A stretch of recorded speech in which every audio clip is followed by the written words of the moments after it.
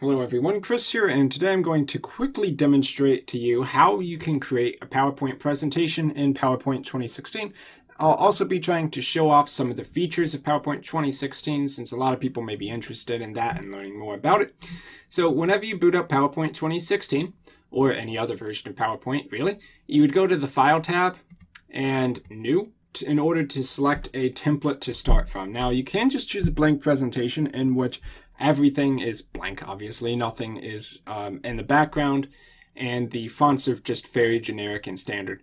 Or you can choose one of these themes over here. You can even search online using this search bar to basically bring in an online theme for you to use on your PowerPoint.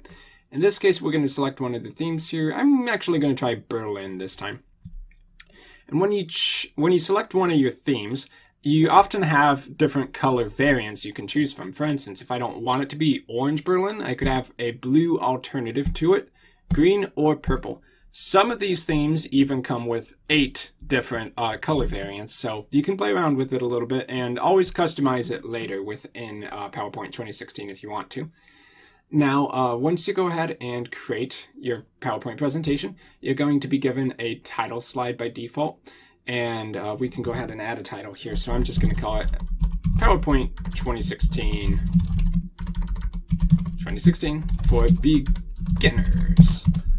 And that title is actually a little bit big, so we're going to shrink that down to just PowerPoint 2016. And we'll say Chris's tutorials, in which case there would actually be an apostrophe and possibly an S, depends on how you want to spell it.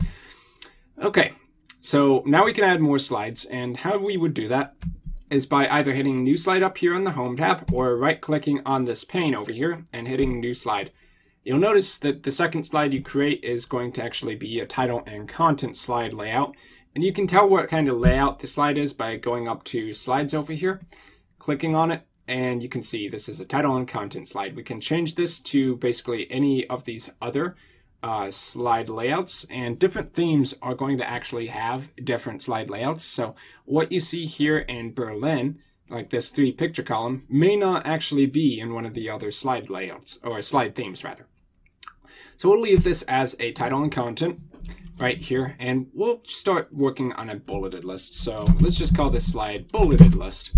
Now down here you see that basically this is a content box. We have the option to either add text or add a table, a chart, smart art, graphics, pictures, online pictures, or video files. Now, you'll notice that these two icons have basically a picture of the web or a globe on them. And that's because using these, you can actually pull pictures or videos in from online. Videos, of course, going to be YouTube. Pictures going to be the Bing search engine, and it'll give you Creative Commons images when you go ahead and search. In this slide, we're just going to go ahead and do a bulleted list. So clicking to add text defaults to a bulleted list. Up here, you can see that we're working in a bulleted list on the paragraph section. Of course, we could turn that off by clicking this. We'll add in some points. So let's just make it really simple here. Point 1, point 2, point 3. We'll click out of that, and yep, that'll be fine for that. Now, if you don't want bulleted points, you always have the option on the Home tab of choosing numbered points instead. So numbered list is going to have numbers, bulleted points, obviously going to be those little dots. Not every theme is actually going to have the dots though. Some themes remove that entirely, but they can still be a list without the dots.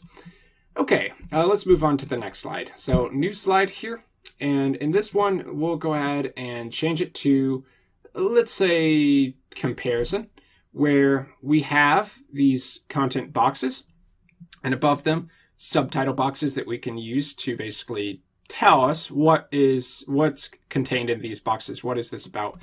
And we'll be comparing 2 online images in this slide. So apples versus oranges is going to be the slide. We'll put apples here in this title and oranges. And now we'll use the online pictures to go dig up some images, one of an apple and one of a orange. All right, that's good.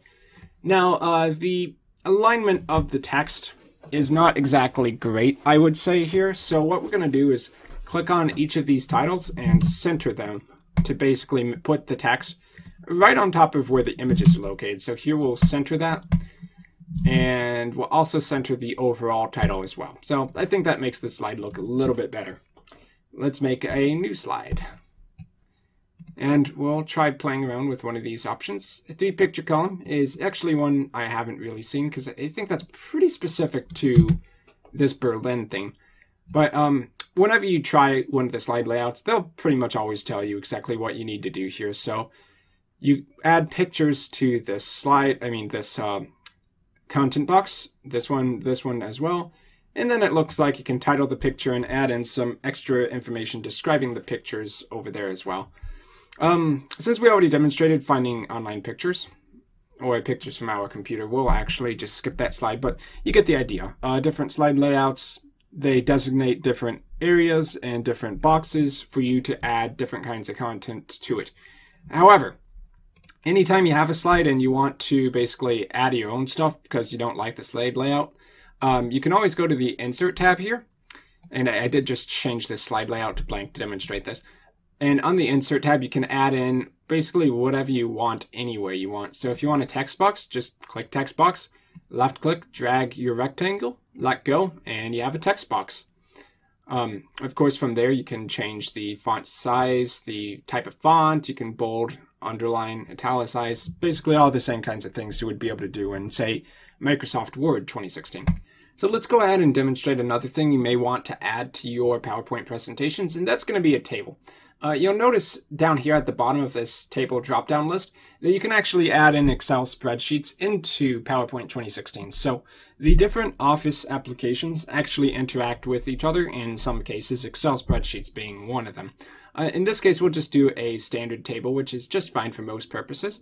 And we'll do a 4x5. So on these header areas, we can go ahead and put in titles for each of these columns. If you want to, say, remove the header row because you don't need it, you can just click up there. Banded rows is referring to, you see how the colors alternate every row? That's basically just to make it easier to read. So we'll just choose from these different table styles, and let's go with this red one. I like that a lot. So we have Title 1, Title 2, Title 3, Title 4. We could even have a total row where we basically add up all of the different points here to basically get a total. So if we were doing dollar signs over here, we could say this is $5, this is $15, and then we have $25 over here. You add those together and you get 20 plus 25, so that's 45 if you were going to, have totals for these. And generally, the thing you're going to be totaling is going to be numeric, obviously. But you get the idea. You can kind of play around with that. You can also have these different highlights be in the columns instead. So if you want first column instead of a header row, you could do that very easily. One more thing I want to summarize in this video here is going to be transitions and animations, simply because they make your slides look better. So whenever you want to actually present your slide, like you're ready to do it or you're ready to test it, you go to the slideshow tab, and we can do from beginning here and click through the slides. But you see by default, it just instantly it doesn't even transition. It just instantly pops between the screens. And what we want is a transition where it kind of smooths into the different slides. And that can make it look a little bit nicer, a little bit cleaner, a little bit more professional, or in some cases a little bit more interesting. Because on the Transitions tab, you can click on the More box to see all your transitions. You have two sets of transitions, the subtle ones and the exciting ones. The exciting ones actually are pretty interesting to look at, so let's go ahead and find one. I like honeycomb a lot, so we'll go ahead and select this. And now whenever this slide pops up in our presentation, it's going to do that effect instead of just instantly popping to the new screen. We could add another transition over here. Let's say just split, for instance. This is one of the more subtle ones, so they're not really nearly as interesting. Curtains. I like that one, actually. That's pretty cool. And let's say ripple. And now we can go back to slideshow, view them all, and when I click between the slides, it's going to do the transition. It's not going to instantly pop between the slides. And that just makes it look a lot cooler, especially if you add music in or that sort of thing. Apples versus oranges, okay, and we go to the next slide, you have the curtain effect. You get the idea. So if we actually wanted to add in background music to our presentation, we could go to Insert, Audio, and then Audio on my PC where you've already downloaded a music file. For instance, we have Spyglass here by Kevin MacLeod, Creative Commons music, and I love his stuff, so we'll add Spyglass here. And when you add music or audio, it will give you this little player, which you would actually need to click on by default, but you can change things around here. So we can actually play across all slides, or really automatically over here. If I recall, this actually a way to style it. Yes, right. Play in background. So if we have it play in background, it's pretty much actually going to take all of these options over here and set them to what you would need for background music. So just do that immediately. And now it's going to hide during show, loop until stopped, start automatically. That's what we want. We can even move this off slide because it's not really necessary to see it, since it's just going to be playing in the background. All right, so let's go ahead and test it out from the beginning. And you can see our music's playing. How cool is that? As we go between the different slides, it's still going to be playing. Our transitions are working. Everything is actually really nice. I mean, PowerPoint has come a long way in the last couple decades. So, in any case, I've been Chris. If you have any questions, feel free to leave them down below. And until the next video, I will see you then.